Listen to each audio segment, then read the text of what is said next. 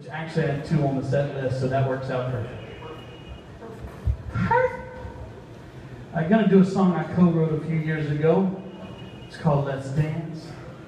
It's available on iTunes if you like it, and if you don't, well, just don't go to iTunes. I guess that's the simple version. Yeah. At least, you know, I couldn't come up with something better than that. But this song was, like I said, a song I co-wrote back on the East Coast called Let's Dance, and it goes like this. 1, 2, 3.